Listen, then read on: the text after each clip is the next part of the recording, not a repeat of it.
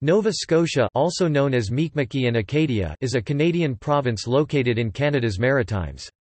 In known history, the oldest known residents of the province are the Mi'kmaq people.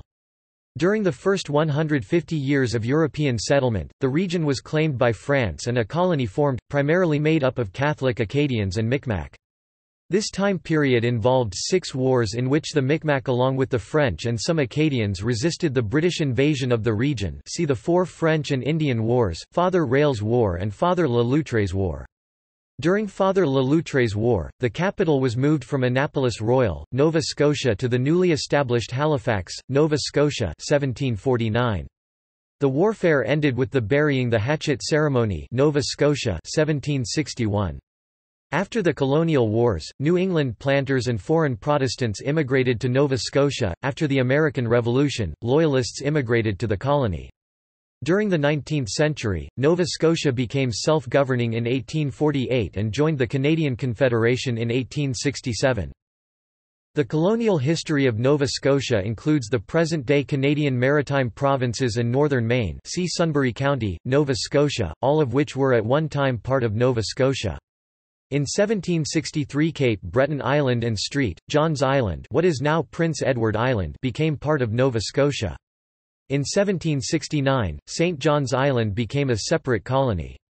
Nova Scotia included present-day New Brunswick until that province was established in 1784. Early history. The glaciers began their retreat from in the Maritimes approximately 13,500 years ago, with final deglaciation, isostatic rebound, and sea level fluctuation ending and leaving the New England Maritimes region virtually ice-free 11,000 years ago. The earliest evidence of Paleo-Indian settlement in the region follows rapidly after deglaciation. Evidence of settlement found in the Debert Paleo-Indian site dates to 10,600 before present, though settlement seems likely to have occurred earlier, following large game animals such as the caribou as they expanded into the land revealed by the retreating glaciers. The record of continuous habitation through the Paleo and Archaic period over 10,000 years culminated in the development of the culture, traditions, and language now known as the Mi'kmaq. Mi'kmaq.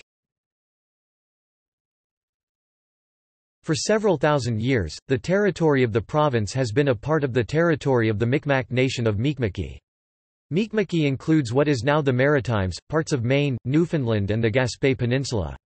The Mi'kmaq lived in an annual cycle of seasonal movement between living in dispersed interior winter camps and larger coastal communities during the summer.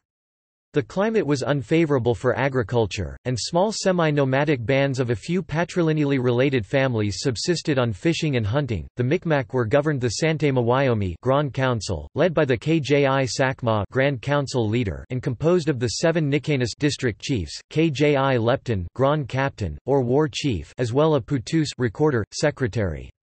Mi'kma'ki was divided into 7 largely sovereign districts, each governed by a Nikanas and council of Sagama local band chiefs, elders, and other worthy community leaders.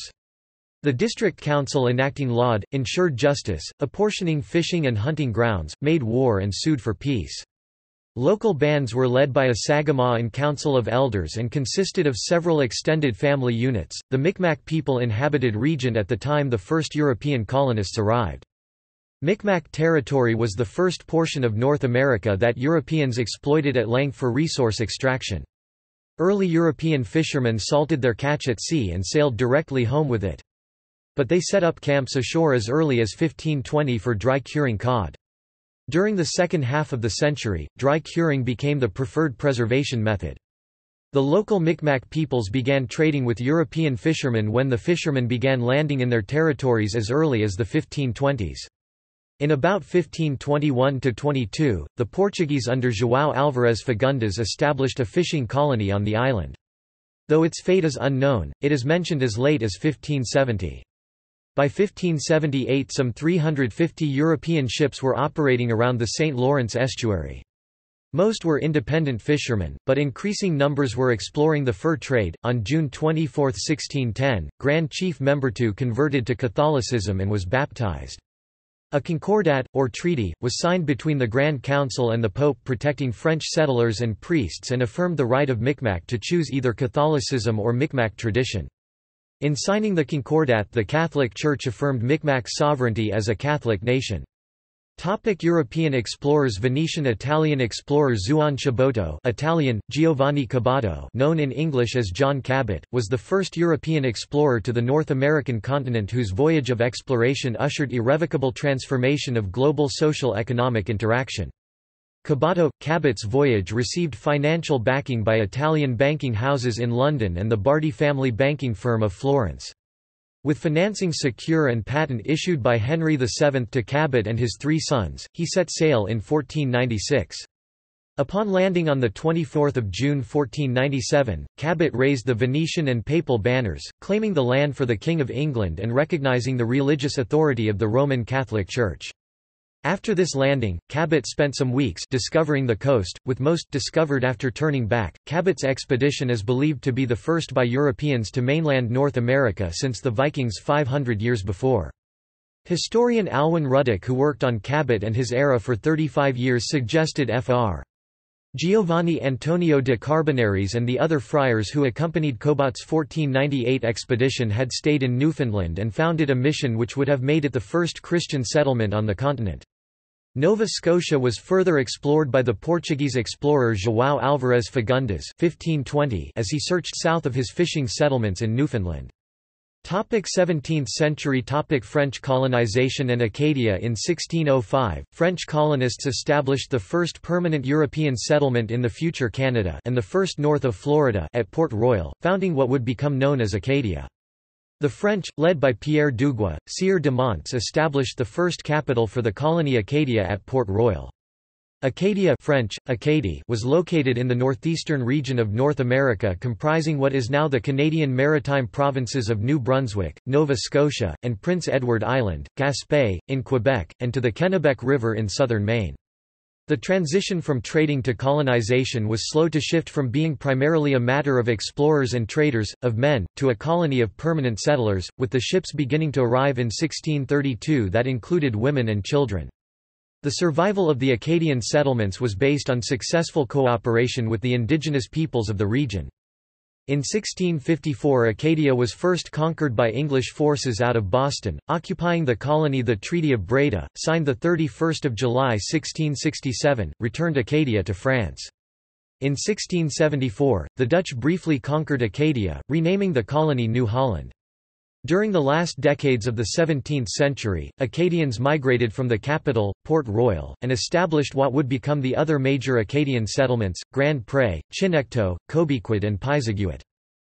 During the Acadian period, the British made 6 attempts to conquer the colony by defeating the capital, ending with the defeat of the French in the Siege of Port Royal 1710. Over the following 50 years, the French and their allies made 6 unsuccessful military attempts to regain the capital. Scottish colony. From 1629 to 1632, Nova Scotia briefly became a Scottish colony. Sir William Alexander of Menstrie Castle, Scotland claimed mainland Nova Scotia and settled at Port Royal, while Ochiltree claimed Ile Royale, present-day Cape Breton Island, and settled at Baleine, Nova Scotia. There were 3 battles between the Scottish and the French: the Raid on St. John (1632), the Siege of Baleine (1629), as well as Siege of Cap de Sable, present-day Port La Tour, Nova Scotia (1630). Nova Scotia was returned to France through a treaty. The French then established Fort Ste. Marie de Grace as the capital on the Le Have River before re-establishing Port Royal. The French quickly defeated the Scottish at Baleine and established settlements on Ile Royale at present-day Englishtown (1629) and St. Peter's (1630). These 2 settlements remained the only settlements on the island until they were abandoned by Nicholas Dennis in 1659. Ile Royale then remained without European occupants for more than 50 years until the communities were re-established when Louisbourg was established in 1713. Acadian Civil War. Acadia was plunged into what some historians have described as a civil war in Acadia 1640–1645. The war was between Port Royal, where Governor of Acadia Charles de Menou d'Aulnay de Charnisay was stationed, and present-day Saint John, New Brunswick, where Governor of Acadia Charles de Saint-Étienne de La Tour was stationed. In the war, there were four major battles. La Tour attacked d'Aulnay at Port Royal in 1640. In response to the attack, d'Aulnay sailed out of Port Royal to establish a 5-month blockade of La Tour's fort at Saint John, which La Tour eventually defeated 1643. La Tour attacked d'Aulnay again at Port Royal in 1643. D'Aulnay and Port Royal ultimately won the war against La Tour with the 1645 siege of Saint John. After d'Aulnay died 1650, La Tour re-established himself in Acadia. English colony 1654 to 1670. In 1654, an expedition was launched against Acadia by Robert Sedgwick and John Leverett on behalf of the English. Sedgwick captured the principal Acadian ports of Port Royal and Fort Pentagoet and soon gave up military command of the province to Leverett.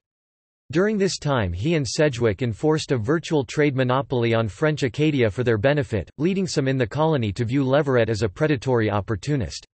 Leverett funded much of the cost of the occupation himself, and then petitioned the English government for reimbursement.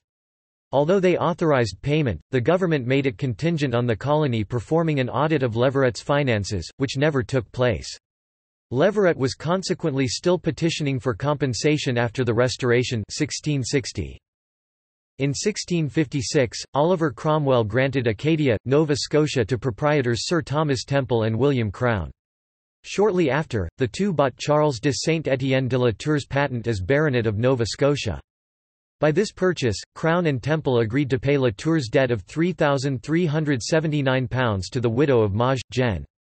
Edward Gibbons of Boston, and Temple assumed the cost of the English that which had earlier captured the fort on the St. John River. According to his statement of losses in about 1668, Crown supplied the money and security for the purchases. The following year Crown with his son John, but not his wife, Temple, and a group of settlers came to Nova Scotia on the ship Satisfaction. Crown and Temple divided the province between them in February 1658, with Crown taking the western part, including the fort of Pentagoet, now Costini, Maine, and building a trading post at Negu, or Negu alias Kadaskat, on the Penobscot River. The agreement was signed on 15 February 1658, witnessed by John Crown and Governor John Endicott. Each party gave a bond of £20,000.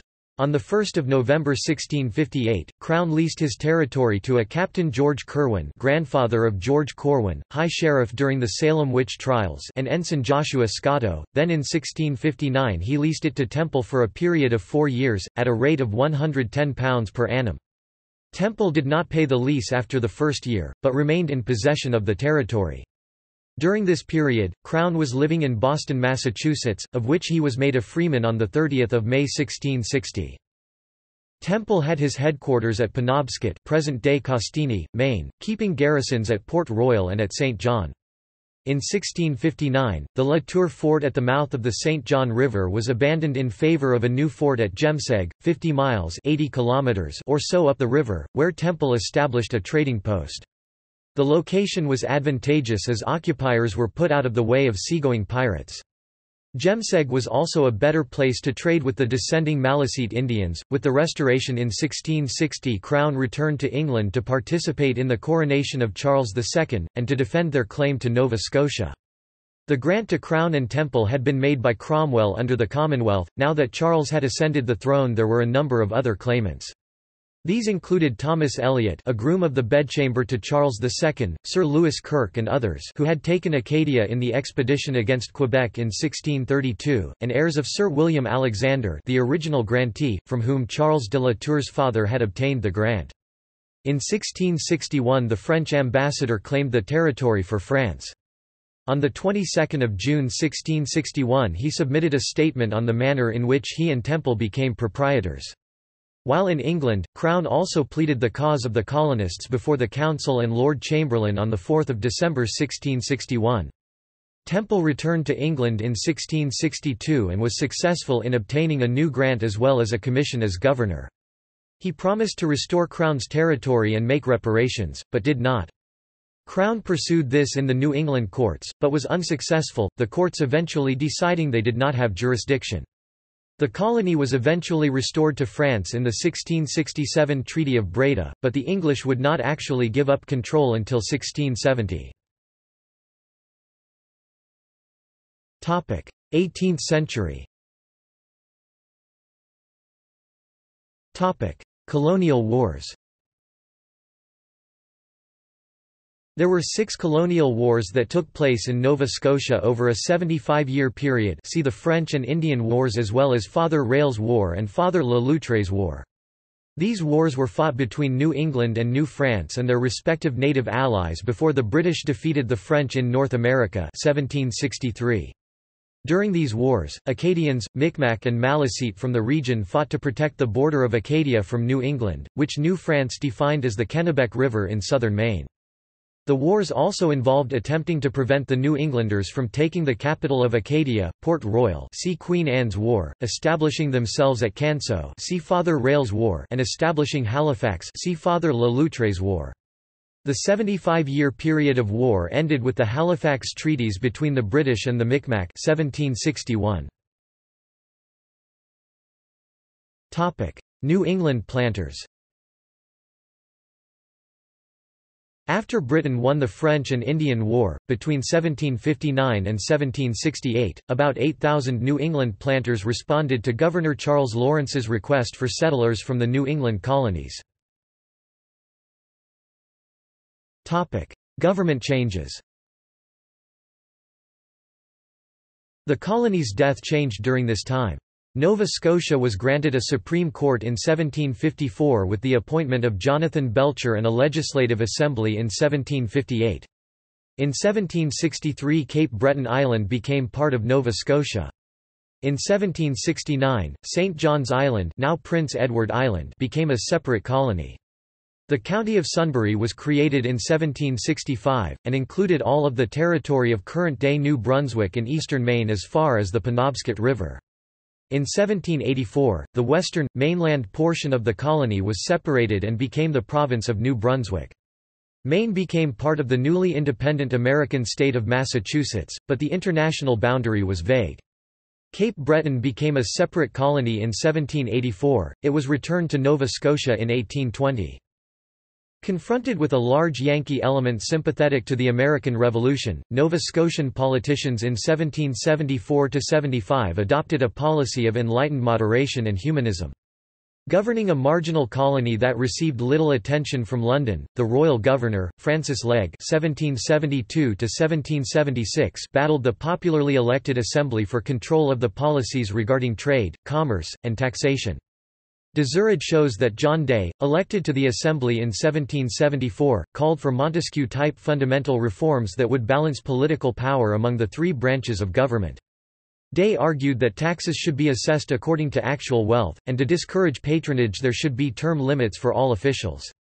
He thought members of the Executive Council should own at least 1,000 liras of property to connect their personal interest in the welfare of the colony as a whole. He wanted the dismissal of judges who misused their offices. These reforms were not as yet enacted, but they suggest that politicians in Nova Scotia were aware of the demands being made by Americans, and hoped their moderate proposals would reduce possible tensions with the British government. Scottish settlers. In 1762, the earliest of the Fuadhaich nan Gaedhel Scottish Highland clearances forced many Gaelic families off their ancestral lands. The first ship loaded with Hebridean colonists arrived on St. John's Island, Prince Edward Island, in 1770, with later ships following in 1772 and 1774. In 1773, a ship named the Hector landed in Pictou, Nova Scotia, with 169 settlers mostly originating from the Isle of Skye. In 1784, the last barrier to Scottish settlement—a law restricting land ownership on Cape Breton Island—was repealed, and soon both Pei and Nova Scotia were predominantly Gaelic-speaking. It is estimated more than 50,000 Gaelic settlers immigrated to Nova Scotia and Cape Breton Island between 1815 and 1870. Scottish clans. In the Scottish Highlands, the traditional clan system was ended after the failed Rising of 1745. However, Amr shows that the Scottish settlers reconstituted clan settlements in Cape Breton, Nova Scotia, that persisted into the early 20th century. The clan system was tribal, involving an extended kin group that held land in common. Property was typically owned by the whole kinship group. In Scotland, clansmen rejected feudal claims of landlordship. The pioneers to Cape Breton sought out their own kin and settled alongside them. Farms passed from one branch of a family to another through succeeding generations but continued to be occupied by members of the same clan. Clan members formed helped each other with communal barn raisings and shared labor and tools. In Nova Scotia, the system was maintained through arranged marriages, mutual aid and communal tenure. The system made for survival and efficiency in a harsh pioneering environment. American Revolution. The American Revolution 1776–1783 had a significant impact on shaping Nova Scotia. At the beginning, there was ambivalence in Nova Scotia, the 14th American colony, as some called it, over whether the colony should join the Americans in the war against Britain. A small number of Nova Scotians went south to serve with the Continental Army against the British. Upon the completion of the war, these supporters were granted land in the refugee tract in Ohio. Rebellions flared at the Battle of Fort Cumberland, the Siege of St. John (1777), the Maugerville Rebellion in 1776, and the Battle at Miramichi in 1779. However, the Nova Scotia government in Halifax was controlled by an Anglo-European mercantile elite for whom loyalty was more profitable than rebellion. Facing attacks which forced choices of loyalty, rebellion or neutrality, settlers outside Halifax experienced a religious revival that expressed some of their anxieties. Throughout the war, American privateers devastated the maritime economy by raiding many of the coastal communities. In addition to capturing 225 vessels either leaving or arriving at Nova Scotia ports, American privateers made regular land raids, attacking Lunenburg, Annapolis Royal, Canso and Liverpool. American privateers also repeatedly raided Canso, Nova Scotia in 1775 and 1779, destroying the fisheries, which were worth £50,000 a year to Britain. These American raids alienated many sympathetic or neutral Nova Scotians into supporting the British. By the end of the war, a number of Nova Scotian privateers were outfitted to attack American shipping. To guard against repeated American privateer attacks, the 84th Regiment of Foot Royal Highland Emigrants was garrisoned at forts around the Atlantic Canada to strengthen the small and ill-equipped militia companies of the colony. Fort Edward, Nova Scotia in Windsor, Nova Scotia was the regiment's headquarters to prevent a possible American land assault on Halifax from the Bay of Fundy. There was an American attack on Nova Scotia by land, the Battle of Fort Cumberland followed by the Siege of St. John 1777. The British naval squadron based at Halifax was successful in deterring any American invasion, blocking American support for Nova Scotia rebels and launched some attacks on New England, such as the Battle of Machias 1777. However, the Royal Navy was unable to establish naval supremacy. While many American privateers were captured in battles such as the naval battle off Halifax, many more continued attacks on shipping and settlements until the final months of the war. The Royal Navy struggled to maintain British supply lines, defending convoys from American and in 1781, after the Franco-American alliance against Great Britain, French attacks such as a fiercely fought convoy battle, a naval engagement with a French fleet at Sydney, Nova Scotia, near Spanish River, Cape Breton. As the New England planters and United Empire Loyalists began to arrive in Mi'kma'ki, the Maritimes, in greater numbers, economic, environmental and cultural pressures were put on the Mi'kmaq with the erosion of the intent of the treaties. The Mi'kmaq tried to enforce the treaties through threat of force. At the beginning of the American Revolution, many Mi'kmaq and Maliseet tribes were supportive of the Americans against the British. They participated in the Maugerville Rebellion and the Battle of Fort Cumberland in 1776. Mi'kmaq delegates concluded the first international treaty, the Treaty of Watertown, with the United States soon after it declared its independence in July 1776. These delegates did not officially represent the Mi'kmaq government, although many individual Mi'kmaq did privately join the Continental Army as a result. During the St. John River Expedition, Col. Allen's untiring effort to gain the friendship and support of the Maliseet and Micmac for the revolution was somewhat successful. There was a significant exodus of Maliseet from the St. John River to join the American forces at Machias, Maine. On Sunday, July 13, 1777, a party of between 400 and 500 men, women, and children, embarked in 128 canoes from the old Fort Medwetic 8 miles below Woodstock for Machias. The party arrived at a very opportune moment for the Americans, and afforded material assistance in the defense of that post during the attack made by Sir George Collier on 13 to 15 August. The British did only minimal damage to the place, and the services of the Indians on the occasion earned for them the thanks of the Council of Massachusetts. In June 1779, Micmac in the Miramichi attacked and plundered some of the British in the area. The following month, British Captain Augustus Harvey, in command of HMS Viper, arrived in the area and battled with the Micmac. 1 Micmac was killed and 16 were taken prisoner to Quebec. The prisoners were eventually brought to Halifax, where they were later released upon signing the Oath of Allegiance to the British Crown on 28 July 1779. Loyalists. After the British were defeated in the 13 colonies, some former Nova Scotian territory in Maine entered the control of the newly independent American state of Massachusetts. British troops from Nova Scotia helped evacuate approximately 30,000 United Empire Loyalists, American Tories, who settled in Nova Scotia, with land grants by the Crown as some compensation for their losses. Of these, 14,000 went to present-day New Brunswick, and in response the mainland portion of the Nova Scotia colony was separated and became the province of New Brunswick with Sir Thomas Carleton the first governor on August 16, 1784. Loyalist settlements also led Cape Breton Island to become a separate colony in 1784, only to be returned to Nova Scotia in 1820. The Loyalists' exodus created new communities across Nova Scotia, including Shelburne, which was briefly one of the larger British settlements in North America, and infused the province with additional capital and skills. The Loyalist migration also caused political tensions between Loyalist leaders and the leaders of the existing New England planters' settlement. Some Loyalist leaders felt that the elected leaders in Nova Scotia represented a Yankee population which had been sympathetic to the American Revolutionary movement, and which disparaged the intensely anti-American, anti-Republican attitudes of the Loyalists. They, the Loyalists, Colonel Thomas Dundas wrote in 1786, have experienced every possible injury from the old inhabitants of Nova Scotia, who are even more disaffected towards the British government than any of the new states ever were.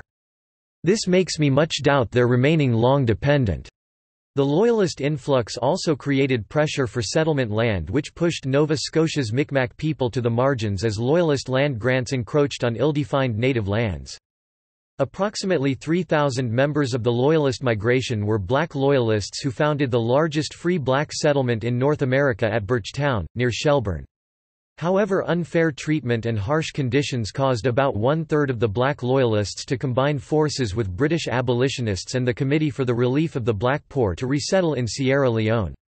In 1792, black Loyalists from Nova Scotia founded Freetown and became known in Africa as the Nova Scotian settlers. Large numbers of Gaelic-speaking Highland Scots emigrated to Cape Breton and the western part of the mainland during the late 18th century and 19th century. In 1812, Sir Hector Maclean, the 7th Baronet of Morvern and 23rd Chief of the Clan Maclean, emigrated to Pictou from Glensonda and Kingairloch in Scotland, bringing along almost the entire population of 500. Topic: Decline of slavery, 1787 to 1812. While many blacks who arrived in Nova Scotia during the American Revolution were free, others were not. Black slaves also arrived in Nova Scotia as the property of white American Loyalists. In 1772, prior to the American Revolution, Britain outlawed the slave trade in the British Isles, followed by the Knight v. Wedderburn decision in Scotland in 1778. This decision, in turn, influenced the colony of Nova Scotia. In 1788, abolitionist James Drummond MacGregor from Pictou published the first anti-slavery literature in Canada and began purchasing slaves' freedom and chastising his colleagues in the Presbyterian Church who owned slaves. In 1790, John Burbage freed his slaves. Led by Richard John Uniacke, in 1787, 1789 and again on January 11, 1808 the Nova Scotian legislature refused to legalise slavery. Two Chief Justices, Thomas Andrew Lumsden Strange (1790–1796) and Sampson Salter Blowers (1797–1832), waged judicial war in their efforts to free slaves from their owners in Nova Scotia. They were held in high regard in the colony.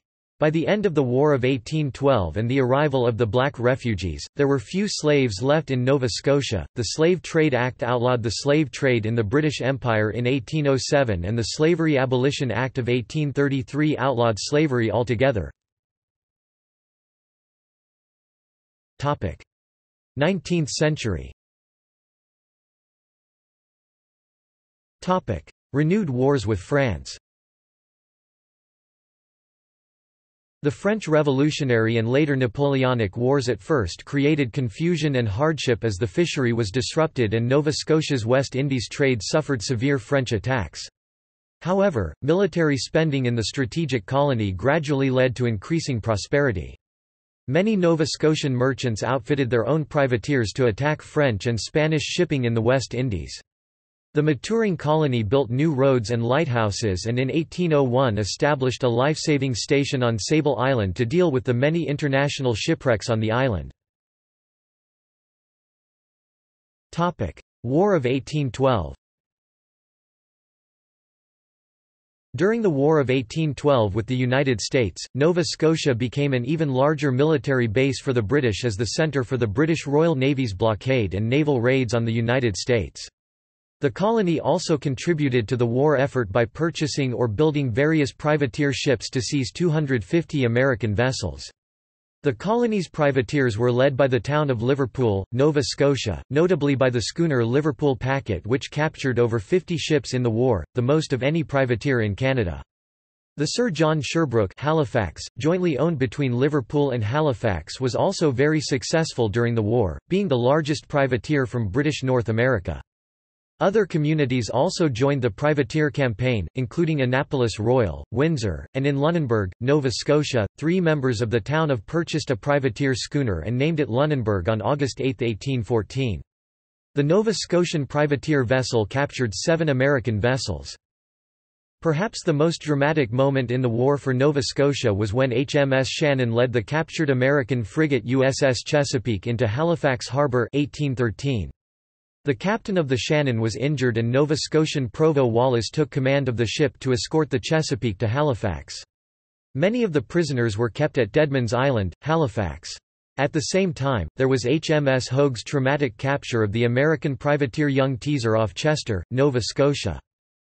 On September 3, 1814, a British fleet from Halifax, Nova Scotia began to lay siege to Maine to re-establish British title to Maine east of the Penobscot River, an area the British had renamed New Ireland. Carving off New Ireland from New England had been a goal of the British government and settlers of Nova Scotia, New Scotland, since the American Revolution. The British expedition involved 8 war ships and 10 transports carrying 3,500 British regulars that were under the overall command of Sir John Coape Sherbrooke, then Lieutenant Gov. Of Nova Scotia.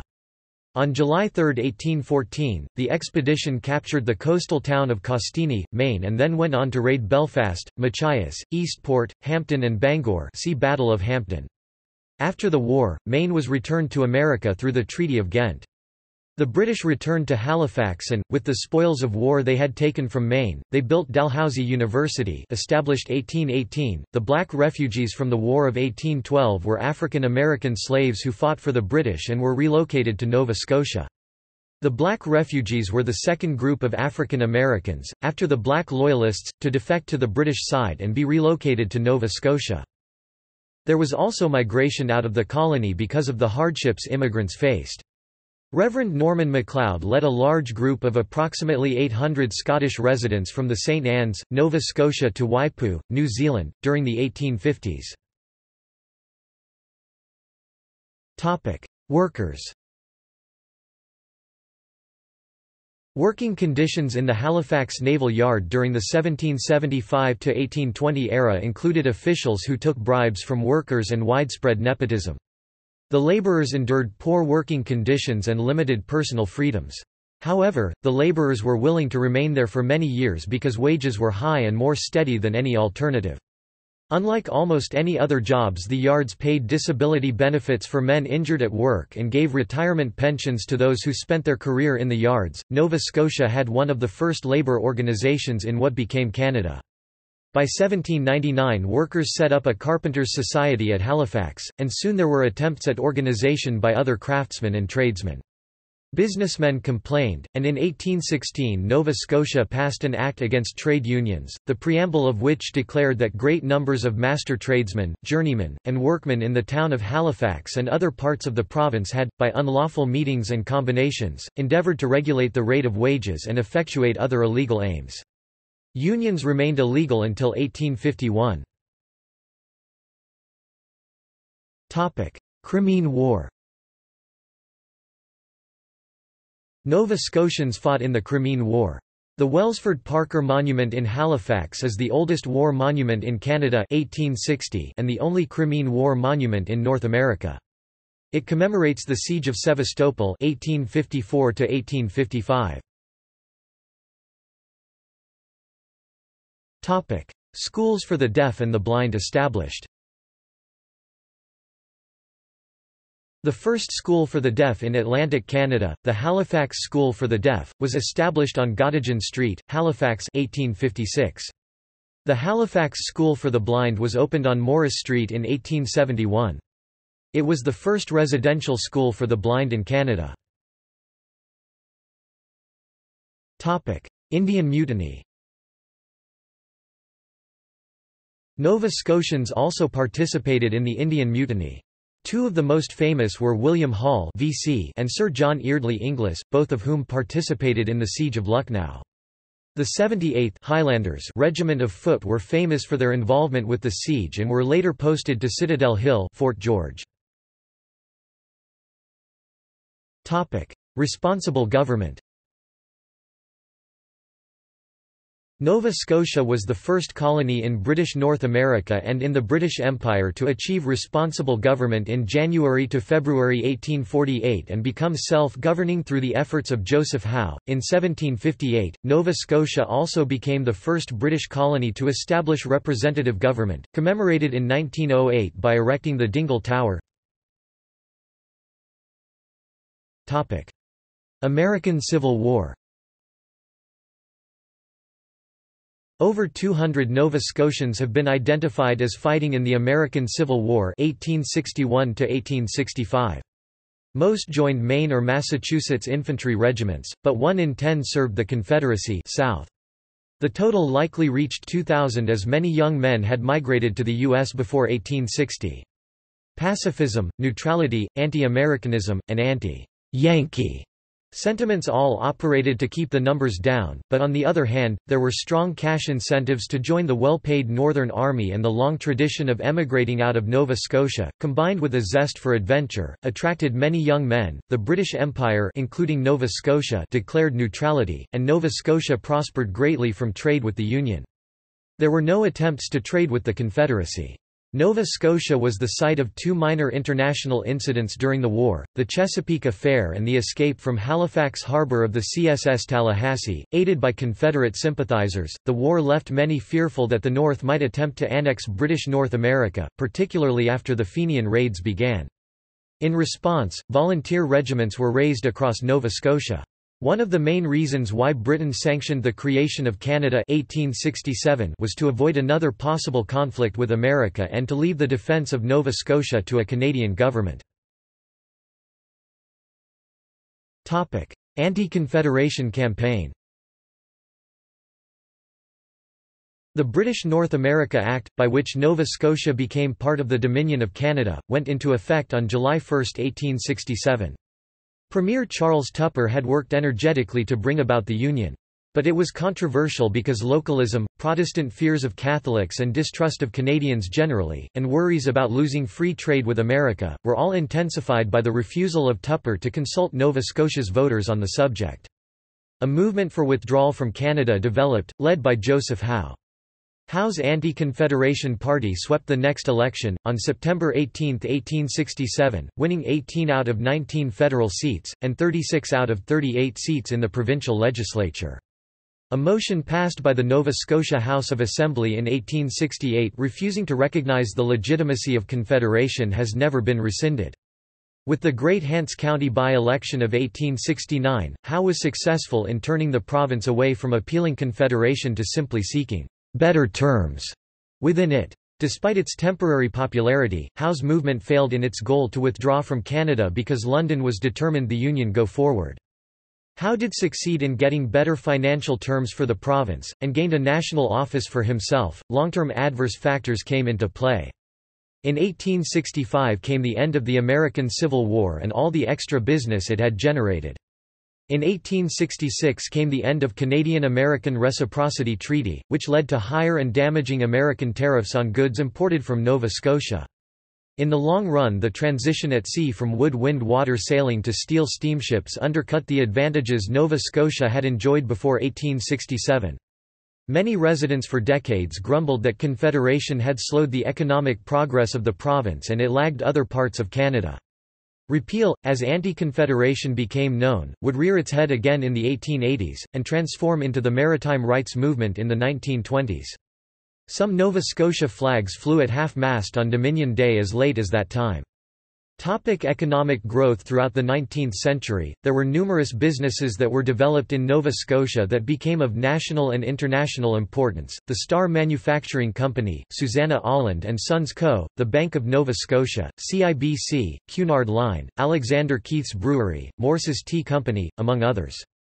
Most people were farmers and agriculture dominated the economy, despite all the attention given to ships. The rural situation peaked in 1891 in terms of total rural population, farmland, grain production, cattle production, and number of farms, then fell steadily into the 21st century. Apples and dairy products resisted the downward trend in the 20th century. The pattern of Nova Scotia's trade and tariffs between 1830 and 1866 suggests that the colony was already moving toward free trade before the Reciprocity Treaty of 1854 with the U.S. took effect. The treaty produced modest additional direct gains.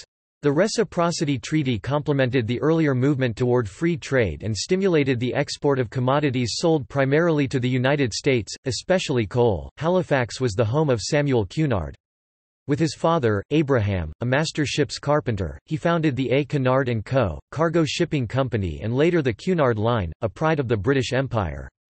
Samuel parlayed his father's modest waterfront properties into a succession of businesses that revolutionized transatlantic shipping and passenger travel with the introduction of steam and steel. Cunard was a booster who was active in philanthropy and helped found the Chamber of Commerce, where he found business partners for his ventures in banking, mining, and other businesses. In the process he became one of the largest landholders in the Maritime Provinces. John Fitzwilliam Stairs (1848–1904), scion of the powerful Stairs family, enlarged the family's multiple businesses by merging the cordage firms and sugar refineries and then creating the steel industry in the province. In order to develop new regional sources of capital, Stairs became an innovator in building legal and regulatory frameworks for these new forms of financial structure. Frost contrasts Stairs' success in promoting regional development with the obstacles that he had encountered in promoting regional interests, particularly at the federal level. The family finally sold its businesses in 1971, after 160 years. After Confederation, boosters of Halifax expected federal help to make the city's natural harbour Canada's official winter port and a gateway for trade with Europe. Halifax's advantages included its location just off the Great Circle route made it the closest to Europe of any mainland North American port. But the new Intercolonial Railway (ICR) took an indirect, southerly route for military and political reasons, and the national government made little effort to promote Halifax as Canada's winter port. Ignoring appeals to nationalism and the ICR's own attempts to promote traffic to Halifax, most Canadian exporters sent their wares by train through Boston or Portland. No one was interested in financing the large-scale port facilities Halifax lacked. It took the First World War to at last boost Halifax's harbour into prominence on the North Atlantic. Unionization, legal after 1851, was based on skilled crafts except in the coal mines and steel plants, where unskilled men could also join. There has been an increase in industrial unionism with the expansion of industry. International unionism with a strong American influence became important, as international unions began in 1869, when a local of the International Typographical Union was chartered in Halifax. In 1870 the woodworking trades started their union. Different unions banded together to support strike action, as seen in the organization of the Amalgamated Trade Unions of Halifax in 1889, which was succeeded by the Halifax District Trades and Labour Council in 1898. By the end of the 19th century there were more than 70 local unions in the province. Golden Age of sail. Nova Scotia became a world leader in both building and owning wooden sailing ships in the second half of the century. Nova Scotia produced internationally recognized ship builders Donald Mackay, John M. Blakey and William Dawson Lawrence, and ship designers such as Ebenezer Moseley, as well the propeller inventor John Patch. Notable ships included the bark Stag, a clipper renowned for speed, and the ship William D. Lawrence, the largest wooden ship ever built in Canada. Mariners such as Capt. George Rudder Churchill of Yarmouth became famous for their voyages. The province also produced a notable 19th-century female mariner, Bessie Hall from Annapolis Royal. The most famous of the sailors from Nova Scotia was Joshua Slocum, who became the first man to sail single-handedly around the world 1895.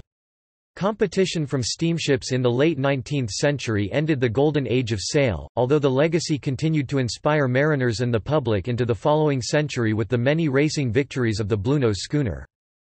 The population grew steadily from 277,000 in 1851 to 388,000 in 1871, mostly from natural increase since immigration was slight. The era is often called the province's Golden Age due to the economic growth of towns and villages, maturing of business and institutions, and the success of industries like shipbuilding. The idea of a past Golden Age came to prominence in the early 20th century by economic reformers in the maritime rights movement and was exploited by the tourism industry in the 1930s to lure tourists to a romantic era of tall ships and antiques. Recent historians using census data have challenged the idea of Nova Scotia's Golden Age. In 1851 to 1871 there was an overall increase in per capita wealth holding. However, typical of 19th-century capitalism, most of the gains went to the urban elites, especially businessmen and financiers living in Halifax. The wealth held by the top 10% rose considerably over the 2 decades, but there was little improvement in the wealth levels in rural areas, which comprised the great majority of the population. Likewise, Gwynn reports that gentlemen, merchants, bankers, colliery owners, shipowners, shipbuilders, and master mariners flourished.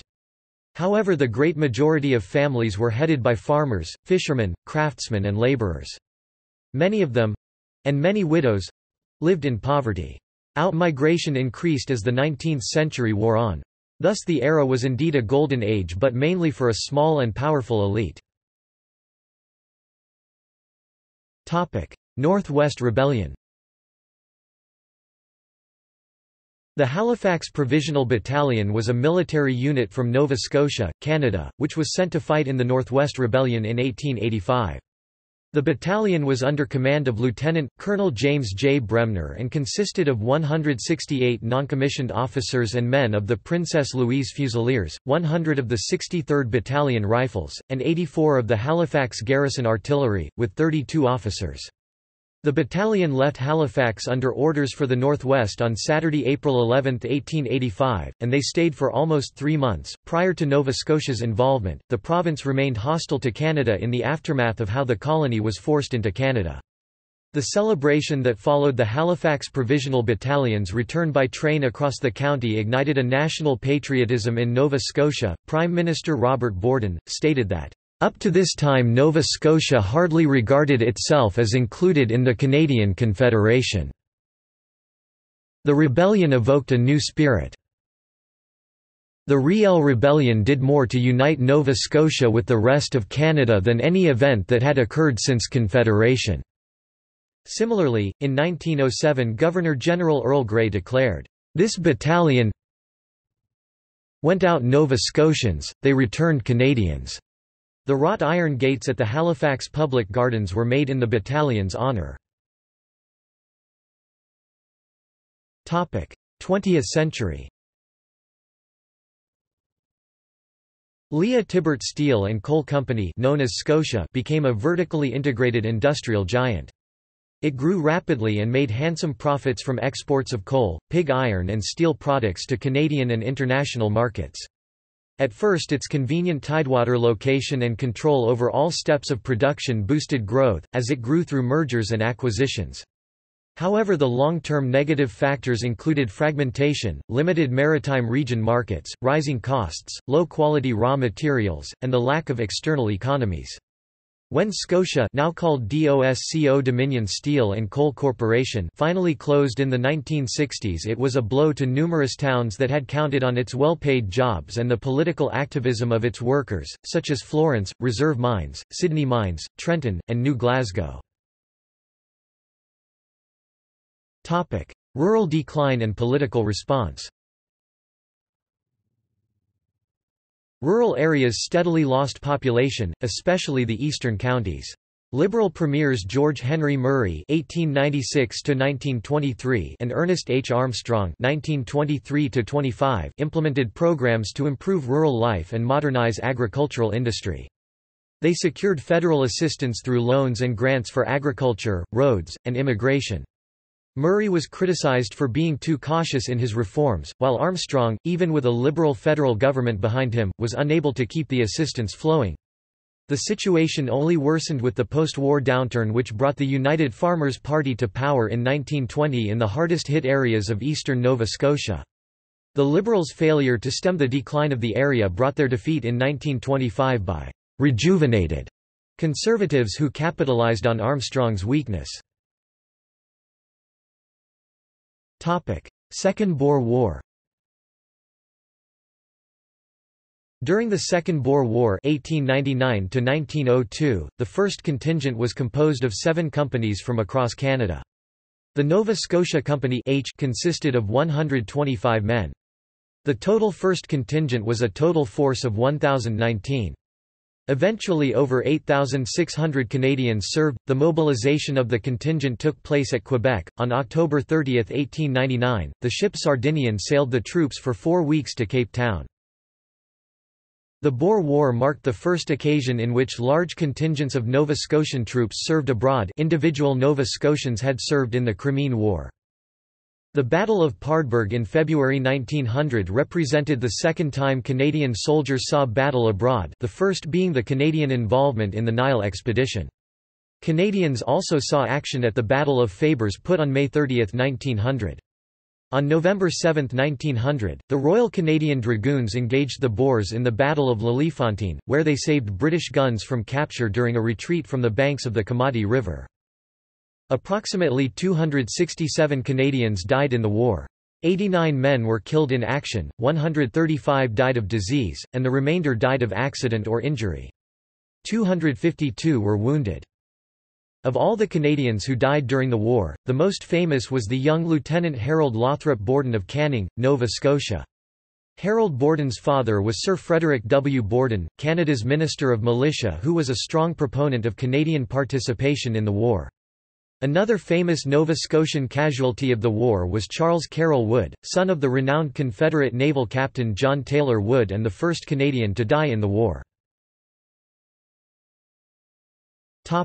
First World War. During World War I, Halifax became a major international port and naval facility. The harbour became a major shipment point for war supplies, troop ships to Europe from Canada and the United States, and hospital ships returning the wounded. These factors drove a major military, industrial, and residential expansion of the city. On Thursday, December 6, 1917, the city of Halifax was devastated by the huge detonation of a French cargo ship, loaded with wartime explosives. It had accidentally collided with a Norwegian ship in the Narrows section of the Halifax harbour. Approximately 2,000 people were killed by debris, fires, or collapsed buildings, and over 9,000 people were injured. This is still the world's largest man-made accidental explosion. Nova Scotia Women's Franchise Act.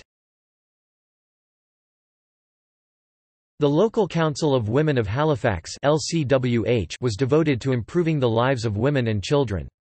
One of the most significant achievements of the LCWH was its 24-year struggle for women's right to vote 1894 to 1918. 1930s. Gabriel Syliboy was the first Micmac elected as Grand Chief 1919 and the first to fight for treaty recognition, specifically, the Treaty of 1752 in the Supreme Court of Nova Scotia 1929. Nova Scotia was hard hit by the worldwide Great Depression that began in 1929 as demand plunged for coal and steel, as did the prices for fish and lumber. Prosperity returned in World War II, especially as Halifax again became a major staging point for convoys to Britain. Liberal Premier Angus L. MacDonald dominated the political scene as Premier 1933–40 and 1945–54. MacDonald dealt with the mass unemployment of the 1930s by putting the jobless to work on highway projects. He felt direct government relief payments would weaken moral character, undermine self-respect and discourage personal initiative. However, he also faced the reality that his financially strapped government could not afford to participate fully in federal relief programs that required matching contributions from the provinces. The Antigonish movement emerged, offering a middle way to helping people distressed hit by the Depression through cooperative ventures under popular control. It was a Catholic operation started by Reverend Moses Cody of St. Francis Xavier University in 1928. He sought a church-approved alternative to socialism or capitalism. The cooperatives were organized at the grassroots and brought together fishermen, farmers, miners and factory workers, especially in the eastern districts. They set up local fish processing plants, credit unions, housing co-ops, and cooperative stores. Ownership and control was in the hands of the people directly involved. It declined after 1950. Labor unions. The Provincial Workmen's Association began in 1879 as a miners' union. In 1898, faced by a challenge from the Knights of Labour, it sought to embrace unions in all the industries of the province. The first local union of the United Mine Workers was established in 1908. After a struggle for control of the labour movement among the miners, the Provincial Workmen's Association was dissolved in 1917, and by 1919 the United Mine Workers took control of the coal miners. Success was due to the aggressive leadership of J. B. McLaughlin (1869–1937), who left the coal mines of Scotland for Canada in 1902, became a communist (1922–1936), and promoted a strong union and a tradition of independent labour politics. McLaughlin's battles with the American UMWA leadership, particularly the dictatorial John L. Lewis, demonstrated his commitment to democratic unionism for the miners and a fighting union, but Lewis won and ousted McLaughlin from power. Women played an important, though quiet, role in support of the union movement in coal towns during the troubled 1920s and 1930s. They never worked for the mines but provided psychological support, especially during strikes when the pay packets did not arrive. They were the family financiers and encouraged other wives who otherwise might have coaxed their menfolk to accept company terms. Women's labor leagues organized a variety of social, educational, and fundraising functions. Women also violently confronted scabs, policemen, and soldiers. They had to stretch the food dollar and show inventiveness in clothing their families. World War II. During World War II, thousands of Nova Scotians went overseas. One Nova Scotian, Mona Louise Parsons, joined the Dutch resistance and was eventually captured and imprisoned by the Nazis for almost 4 years. Nova Scotia Association for the Advancement of Coloured People. Led by Minister William Perley Oliver, the Nova Scotia Association for the Advancement of Coloured People was formed in 1945 out of the Cornwallis Street Baptist Church. The organization was intent of improving the standard of living for black Nova Scotians. The organization also attempted to improve black-white relations in cooperation with private and governmental agencies. The organization was joined by 500 black Nova Scotians. By 1956, the NSAACP had branches in Halifax, Cobequid Road, Digby, Wegamouth Falls, Beachville, Inglewoo, Hammonds Plains and Yarmouth. Preston and Africville branches were added in 1962, the same year New Road, Cherrybrook, and Preston East requested branches. In 1947, the association successfully took the case of Viola Desmond to the Supreme Court of Canada.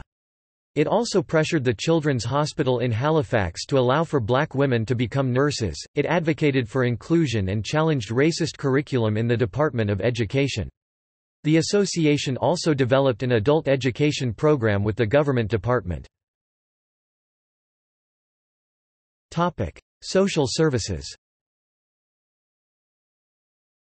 After the war, MacDonald initiated large-scale spending programs for such services as health, education, labor union protection measures, and pensions. Conservative Robert L. Stanfield served as premier during 1956–67. The pragmatic Stanfield, though in favor of some government intervention in economic affairs, was cautious about social policy and was unwilling to promote the welfare state. Nevertheless, new hospitals were built, funded by a sales tax. After 1960 there was increased emphasis on provincial assistance for local municipalities in health and education, with finances for university expansion. Generally, Stanfield, though a conservative, took a positive view of the state's role in helping citizens overcome poverty, ill health, and discrimination and accepted the need to raise taxes to pay for such services. Acadian Federation of Nova Scotia.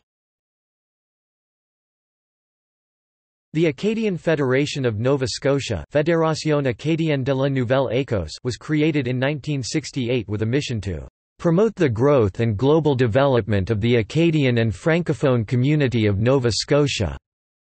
The Fédération Acadienne is the official voice of the Acadian and Francophone population of Nova Scotia. The Fédération Acadienne presently has 29 regional, provincial and institutional members. In 1996, the Federation was instrumental in establishing the Acadian School Board Conseil scolaire acadien provincial in the province. Tripartite Forum.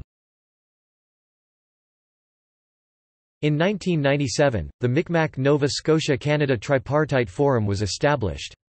On August 31, 2010, the governments of Canada and Nova Scotia signed a historic agreement with the Micmac Nation, establishing a process whereby the federal government must consult with the Micmac Grand Council before engaging in any activities or projects that affect the Micmac in Nova Scotia. This covers most, if not all, actions these governments might take within that jurisdiction. This is the first such collaborative agreement in Canadian history including all the First Nations within an entire province. Micmac Kina Matnui. The Nova Scotia government and the Micmac community have made the Micmac Kina Matnui, which is the most successful First Nation education program in Canada.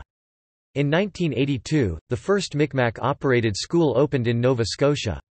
By 1997, all education for Micmac on reserves were given the responsibility for their own education. There are now 11 band-run schools in Nova Scotia. Now Nova Scotia has the highest rate of retention of Aboriginal students in schools in the country. More than half the teachers are Micmac. From 2011 to 2012 there was a 25% increase of Micmac students going to university. Atlantic Canada has the highest rate of Aboriginal students attending university in the country. Swissair Flight 111. On September 2, 1998, Swissair Flight 111 crashed into the Atlantic Ocean in St. Margaret's Bay.